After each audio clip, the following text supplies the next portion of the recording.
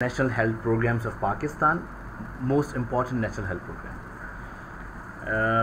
Describe horizontal and vertical programs of Pakistan, and discuss various issues in health programs of Pakistan and how to solve it. First of all, what do you mean by health program? Health program is a designed program to provide healthcare facility to each and every citizen of country, to each and every member of community, as this is his basic right to have good health care. Now come to the standard definition of health program. Actually, health program is a coordinated, comprehensive set of health promotion and protection strategies that includes programs, policies, benefits, environmental support, and links to the surrounding community, designed to encourage the health and safety of all of community member. This is the formal definition of a health program. There are two modes of healthcare delivery system or health programs. The one is horizontal and the other one is vertical mode. Horizontal health programs are permanent, they are more structured, they can generalize for whole country. These programs from the basic health services structure of any country, like primary healthcare setups, secondary healthcare setups, and so on. So health services are delivered through public finance health system. They are commonly referred as comprehensive primary health care. Actually, horizontal health program is basically a primary health care, for some reasons, which I discuss in my later slides. Horizontal programs are the oldest of the two modes of delivery. They were derived from primary health care, originated as part of WHO and UNICEF declaration in Alma-Ata in 1978.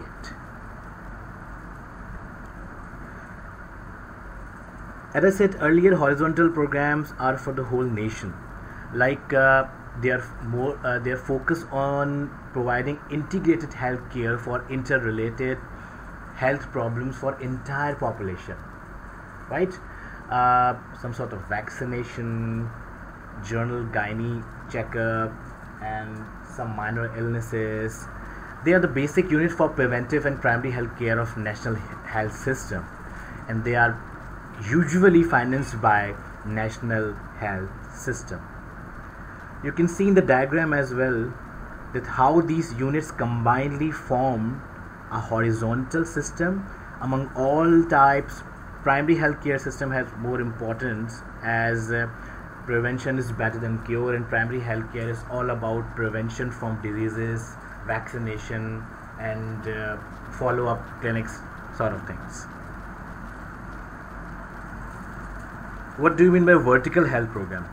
Well, vertical health program are in fashion these days. People want to talk more about these programs because as compared to horizontal, the vertical health programs are temporary. They are formed according to the health situation for a limited time period till the resolution of that particular situation or disease. These programs have their own target population or diseases, like polio eradication program. They target some sort of population, children under the age of 5 years, and they target a specific disease that is called poliomyelitis. They cannot generalize, for example, polio eradication programs, TB control programs, and yes, COVID-19, that's the major pandemic emergency these days. So vertical programs are directed, supervised, and executed either wholly or a great extent by a specialized service using dedicated health workers. Vertical delivery system of health service implies a selective targeting a specific intervention not fully integrated in health system, right? Okay, This slide showing a crystal clear difference between horizontal and the vertical health program. Like in vertical health program, we will focus on priority diseases. Uh, in vertical healthcare program, relationship limited to program implementation, not the whole infrastructure. Program defined disease control intervention, and it's a responsibility for disease control target among the target population. Poliomyelitis is for Pakistan and Afghanistan only, not the entire world. Population target of disease control intervention, right? There is a specific disease target. In the same way, as compared to vertical healthcare program, horizontal programs focus on health needs, enduring personal relationship, comprehensive, continuous, and person-centered care. It has responsibility for the health of all in the community along the life cycle, and people are partners in managing their own health. Well, these are some major vertical programs in Pakistan, which we are going to talk about, like EPI Expanded Program of Immunization, National Program of Family Planning in Primary Healthcare, usually most commonly called Lady Health Worker Program, Cancer Registry Programs, National Malaria Control Program, Pakistan Polio Eradication Program, National TB Control Program, and AIDS Program, AIDS Control Program. So our first vertical program and the most important program is Expanded Program of Immunization, EPI. This is the most important and large scale health program in Pakistan. Its target population is children and female of childbearing age, the two most vulnerable population of our community, children and female of childbearing age, reproductive age. These are the two most vulnerable population. So this program target these populations. It was launched in 1978, and their aim is to protecting children against various diseases like childhood TB, polio, diphtheria, pertussis, measles, mumps, rubella, tetanus, etc., etc. It's aimed to protect mothers against tetanus toxoid, tetanus, and the aim of EPI is to reduction of child mortality and morbidity. As we all know that mortality means is death, number of death, and you have to decrease your number of death, child number of death, and morbidity means number of illness, number of diseased person. It also control of other diseases by introducing new vaccine in EPI, like pneumococcal vaccine has been recently added into the program. Rotavirus is recently added into the program, and so on. Okay, let me take a little break. I'm just please open your chat box and tell me that if you all are with me and listening my lecture. Are you with me, beta? Say yes in the chat box. Good. So is there okay. Nice. Nice.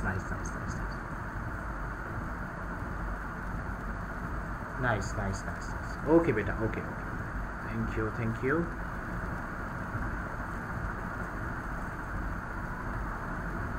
Acha, I hope I'm not going too fast, because of course you can have the recorded version of this lecture as well, so I'm trying to speed up myself for the sake of your time and convenience. I hope it's okay for you. Is it okay for you?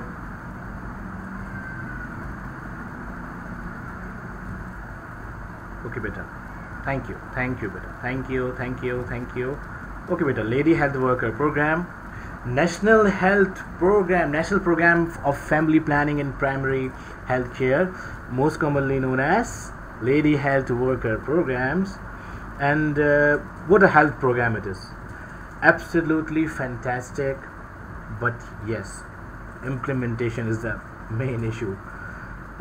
I, for myself, I consider this program more structured and useful than Barefoot Doctors of China. It's a program run by the government of China, I think in 1960. You can Google about Barefoot Doctors. That's another very interesting health program, and they raise their health status with the help of this program. But our program, lady health worker program, is beyond the level. And please, after this lecture, Google Barefoot Doctors of China, BAREFOOT, Barefoot Doctors of China. Anyways, let's come to the lady health workers program. It's a bridge between the healthcare and the community, because transportation is a basic and the main issue in our remote areas. So it's something like home delivery of treatment of minor illnesses and basic medical knowledge. Okay. They are providing promotive, preventive and curative service to their communities in the field of health education, maternal and child health, nutrition, family planning and treatment of minor illnesses. They also involve in national level health activities like polio eradication campaigns. They helped a lot in polio eradication campaign and EPI vaccination, etc. They can vaccinate the child at their home, at child's home, right? Okay, so of course, as far as the training of these workers is concerned, there are 15 months training at first level care facility. First level care facility means primary healthcare setup of that particular area, and 15 days refresher training course every year. Their home, lady health workers' home, is designated as health house because you are getting so much information, medical and healthy information from this house. So it is designated as health house. Health facility in each union council as their focal point. So if there is a BHU, basic health unit, in a particular area, their focal point is basic health unit. If there is a dispensary in a particular area, their focal point is dispensary. Okay. Supervision is the key, beta. Supervision is the key for the success of any program. Without supervision, there is no program in the whole world. So lady health supervisor is another designation for monitoring and supervision of lady health workers. One lady health supervisor supervises up to 20 to 25 lady health workers. So at presently 3,700 lady health supervisors in the field to supervise approximately 1 lakh lady health workers all over the country. Well, cancer were neglected areas in our healthcare services since many years, but now we are getting more serious about it, and we are working on it. Karachi Cancer Registry is one of the most important plan. This initiative was initiated in 1995 among different private and government hospitals of Karachi, like Dow University of Health Sciences, Pathology Lab. Of course, cancer is diagnosed in a pathological lab. Histopathology examination after a histopathology examination, you diagnose that somebody has some sort of cancer. So in Liaquat National Hospital Pathology Lab work a lot in Karachi Cancer Registry program. So it is the first population-based cancer registry program of Pakistan. It is a voting member of International Association of Cancer Registries. So why Karachi? The answer is simple. Karachi is just like mini Pakistan. You can find each and every race, ethnicity of Pakistan in Karachi. There is an article of mine on racial disparity of squamous cell carcinoma in a tertiary care hospital of Karachi, Pakistan, and you can go through it. It is a very informative article, something related to cancers, their mode of transmission, their exposure, and the patient race. Right? I will share you the link of my article if you want to read it through my Twitter account, and I can email you if you want. There are a variety of cancer data recorded in these programs in order to get the actual situation of cancer in Pakistan. We are on very preliminary stage.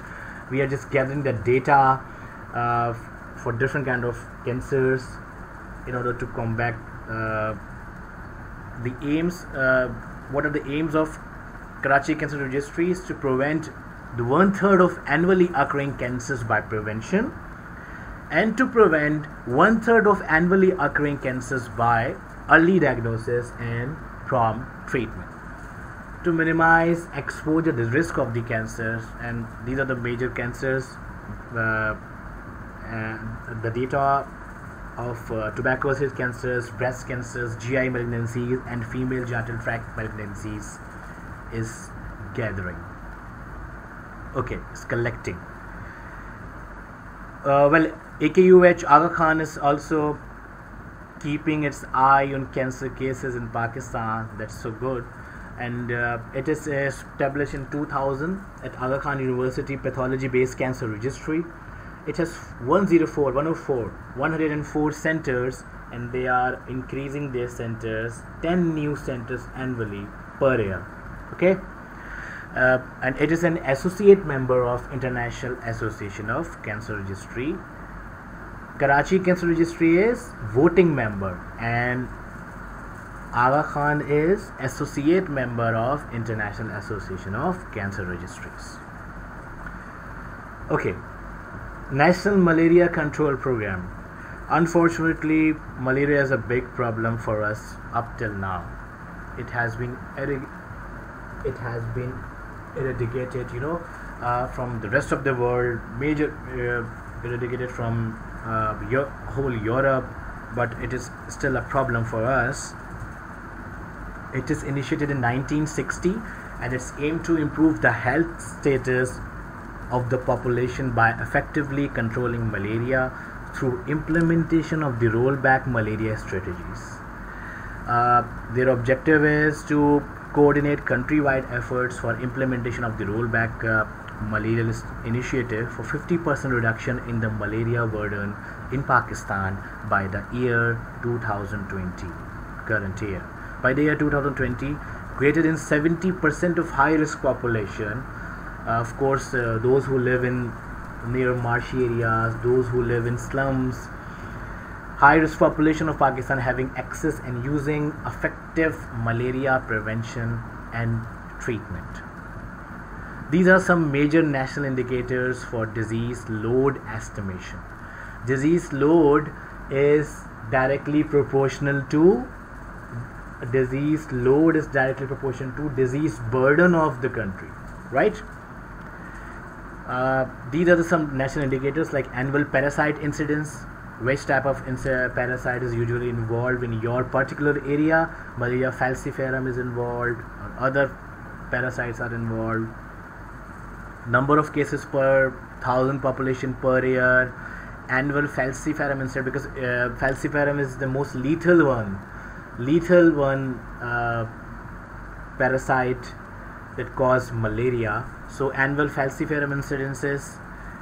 Blood examination rate, BER is number of slides examined per population multiplied by 100. Slide positivity rate, how many slides are positive for malarial parasites annually. These are few indicators, and now the strategy is to early diagnosis and rapid treatment of malaria, multiple preventive methods, early detection and response to epidemics, effective behavioral change, communication, partnership with the international and national government and NGOs, and focused operational research. Of course, if you want to educate people, you're not going to the defense DHA area. They are literate people. They know how to protect themselves from malaria. So you go to the slum area. So focused operational research भी होनी चाहिए. Okay, Pakistan polio eradication program. I'm sorry to say, but this is something really bitter and very painful reality that there are only two countries since ages where this crippling disease is endemic. I hope that you can differentiate between the pandemic and endemic. Okay, so this disease is endemic. It's specifically related to our country, Pakistan and Afghanistan. The rest of the world is free from polio, sadly. Started in 1994.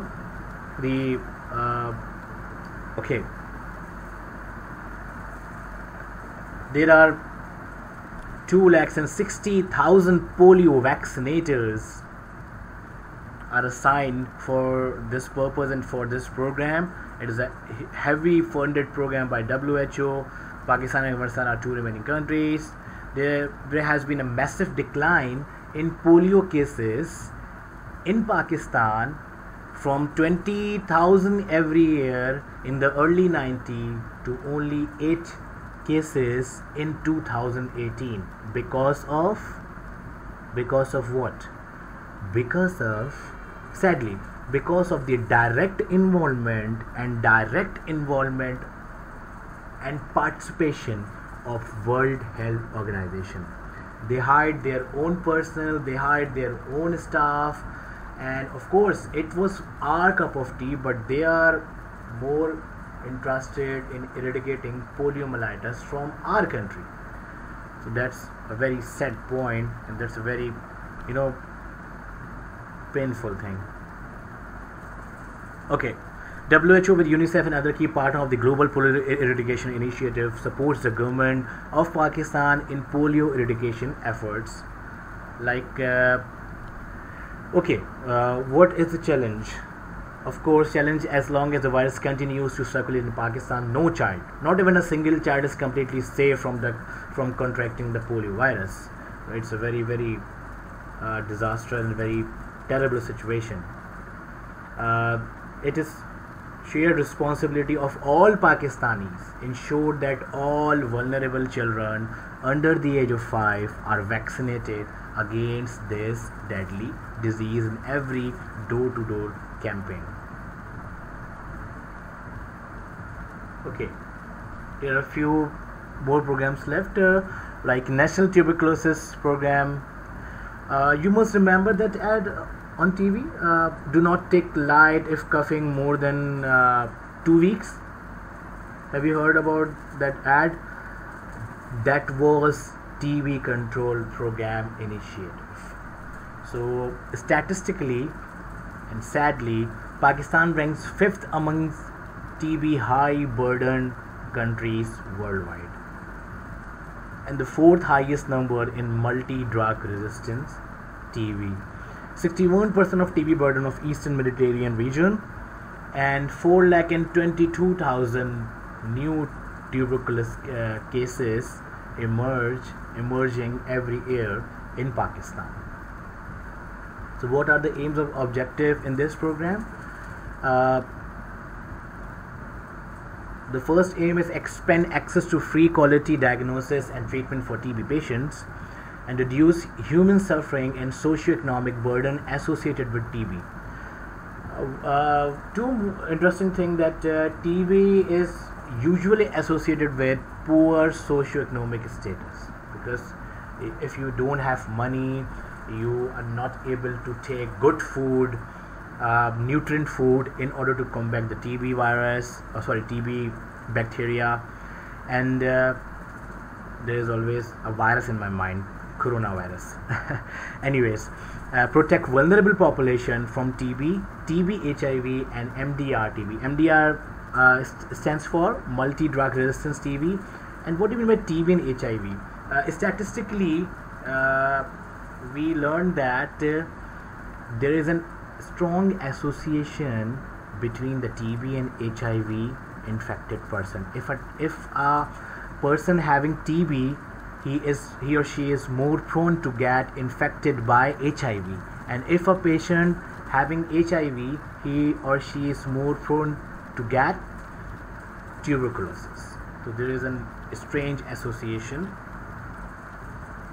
between tuberculosis and HIV. Substantially reduce the burden of TB by 2025 in the line with the Millennium Development Goals. Okay, what they are doing, they are 5,800 diagnostic and treatment centers providing free TB testing and treatment services. Multi-drug resistance TB management has started at 3 pilot sites. They are started, but they are on pilot. They are on initial stages, so they are on only pilot sites available for multi-drug resistant tuberculosis management. WHO support the programs. WHO support each and every vertical program in third world or underserved countries since 2001. In capacity building, program evaluation, technical assistance, mobilization of resources.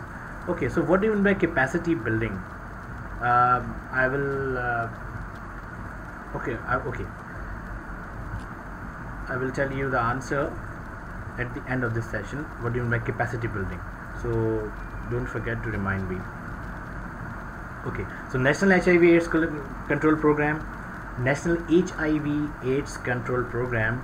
Sadly, HIV was not our cup of tea, but unfortunately now it is our cup of tea, and it is an emerging issue in Pakistani population, like 0.1%, but of course its number is, it's a virus, and due to some issues it's spreading very fastly.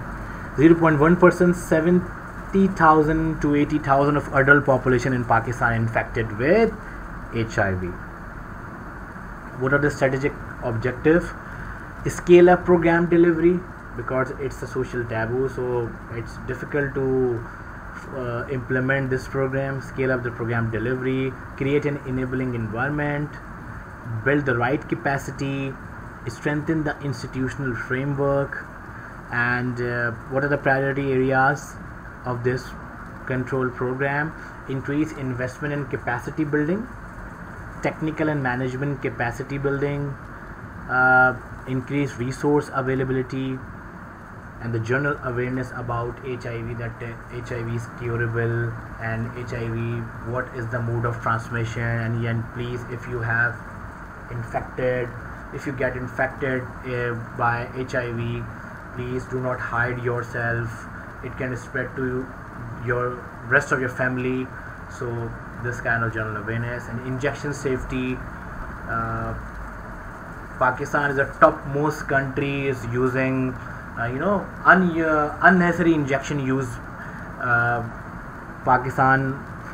Unnecessary injection use, Pakistan is on the top country. And blood product safety, like there are many campaigns, like if you want a blood print for your loved one, do not deal with some professional blood donors. They are usually IV drug abusers, and they can transfer their diseases, crippling disease like HIV, from their body to your loved one. And surveillance and research. These are the very few, I think, second last slide of my lecture. Issues in the health program of Pakistan. Of course, we all know what are the issues, and but of course, these are the pictures that shows the major issues. And